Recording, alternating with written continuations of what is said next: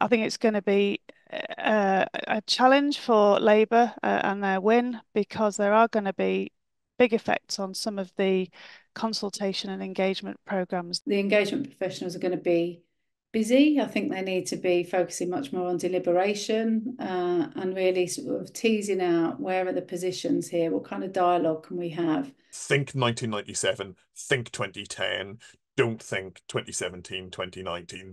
That's not the correct approximator for this. Think about that big change in direction that we got in 97, that we got in 2010.